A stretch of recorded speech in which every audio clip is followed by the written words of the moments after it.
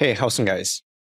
In this video, I'm going to show you how to get started with using Azure's Text-to-Speech API in Python. Now, right here is going to be the to-do list in this video. So first, I'm going to cover the free tier usage. If we go to Azure's AI speech pricing page, and if we scroll down, and under the text-to-speech section, so every month, you get 5 million characters free usage for the text-to-speech feature. And once you go beyond the free tier or free usage limit, then it's going to come down to around $15 per 1 million characters. If you want to train your own voice, so first you need to provide several media files of your own voice and to train the model. And it's going to cost you $50 per compute hour and up to $4,992 per training. And once you create your own voice model, then it's going to be $24 per 1 million characters to use your own voice. That's going to be the free tier usage. Now to dive into the tutorial. First, we need to create a resource group. And you can skip this step if you already have a resource group created. Now navigate to portal.azure.com. And if you're a new user, simply create an account and it's free. And for new users, you'll first need to create a subscription. So simply go into the search field and search for subscriptions and create a subscription. Now here I'm going to search for resource group. Actually, it should be resource groups. And I'm going to create a new resource group. Now here, choose a subscription. And I'll name the resource speech resource lesson. And for the region, make sure that you choose is US2. Then we can click on review and create. And once all the validations are passed, simply create the resource. Now click the resource that we just created. And here click on create. Now we need to add the speech service to the resource group. So here we're going to search for speech. Then click on speech here. Now we want to create a speech plan. Now here again, we need to choose the region to East US2. And for the instance name, I'm going to name the instance as, let's do text-to-speech lesson instance. So this is basically an endpoint for you to connect to the service. Now, because I just delete the instance probably like a minute ago, so for now I'm going to choose standard and click on review and create. Now review the information, make sure that everything is correct, then click on create.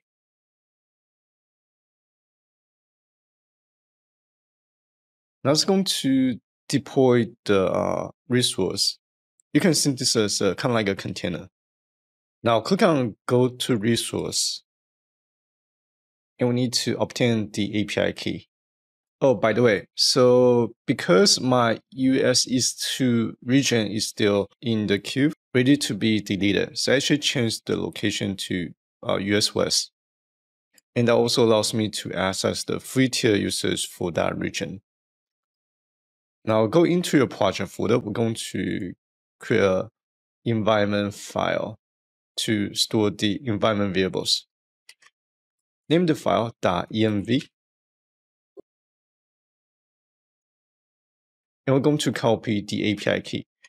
And you can access the API key by going to keys and endpoint on the resource management. Here I'm going to name the variable API key. And for the region, I'll name this as region, followed by, and I don't think we need the endpoint. All right, so go ahead and save the file. I want to finish with the first 3 items. Now we need to install the packages. Now, there are three packages that we'll be using. The first one is going to be the Azure Cognitive Services Speech Python package. It's going to be Cognitive Services Speech. And to play the audio directly from your PC, I'll be using the Python package. And to load the environment variables from the .env file, and since this one is, let me take a look. And this will be python.env. Now enter to install the packages. And once we finish installing the packages, we can dive into the Python script.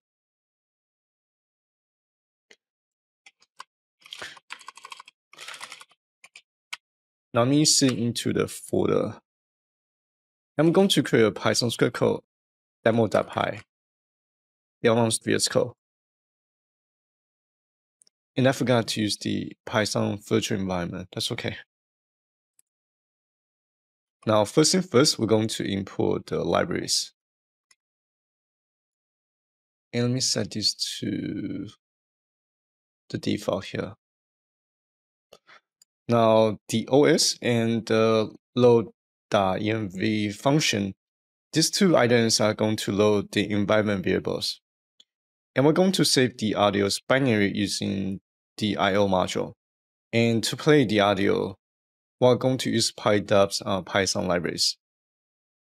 And from Azure Cognitive Services.Speech, we're going to name this as Speech SDK.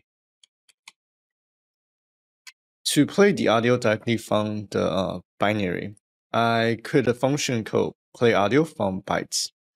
So basically, we're going to pass the audio data, and we're going to set the format to wave. Then we can use io.bytes.io to load the audio data as bytes.io object. Then from audio segment.font file, we can provide the audio data IO object to serve as a kind of like audio file. Then use the play function to play the audio. Now let's go ahead and load the environment variables. Then we need to create an instance of the speech config object. So this is basically a connection to your resource, not to your resource, to your speech service resource. Then we need to configure the audio. Now, from the speech-to-text API from Azure service, we have actually a quite large list of voices and languages. So if we go to the documentation, and which I'll link the link in the description below. So if we look at text-to-speech section, so these are all the supported languages. It's a pretty big list. And for the voice, want to scroll down to either multilingual voices, and these are pre-built voices. So actually, yeah, this table, right? Not this table. Should be this table right here. So these are the voices that supports multi-language. And these are singular language voice.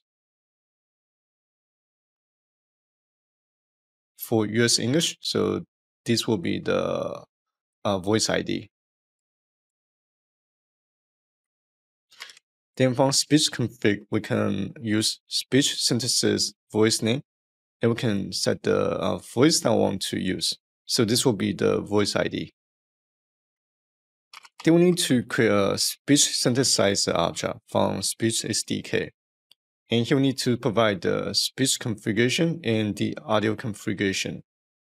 Then we need to provide the text that we want to translate into audio. And for this demonstration, I'm going to use Azure Text-to-Speech is an innovative solution for enhancing user interactions by converting text into natural sounding speech. Then from the speech synthesizer object, we're going to use the speak text async function. and will provide the text. Let me go ahead and run this code block to create all the objects. Azure Text-to-Speech is an innovative solution for enhancing user interactions by converting text into natural-sounding speech. So when you first run this method here, it's going to basically play the audio. But the problem with that is that after you run this method, the audio is only going to remain in the memory, I think for like maybe 20 seconds, 30 seconds, I can't remember. If you're still waiting the time frame or the expression time frame, you can run the .get method again to play the audio. But once the audio expires, you need to retrieve the audio's byte data and play the audios using third-party Python package. But here, let's look at this if statement. So here, I'm inserting if statement to make sure that the speech conversion is successful. So we can reference that gets that reason. And it's going to return the enumerated value of 9. So 9 represents complete.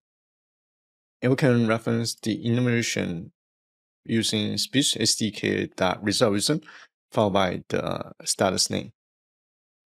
Now, if we create the audio data using speech synthesis result.get.audio data, and if we print audio data, so that's going to be the byte strings that represents the audio. Now we can use the play audio from bytes function to play the audio again. Oh, and because let me change my environment because I'm using my default Python environment, and which VS Code does not have access.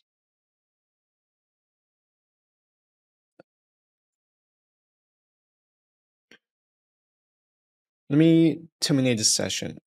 I'm going to restart the session using my updated Python virtual environment. So go ahead and recreate everything from scratch all the way to line 29. Azure Text-to-Speech is an innovative solution for enhancing user interactions by converting text into natural-sounding speech. Now, this if statement should return true. Now, I'm going to load the byte data from the audio. And let me come out this line here. Then we can use the play audio from bytes function to play the audio. Azure Text-to-Speech is an innovative solution for enhancing user interactions by converting text into natural-sounding speech.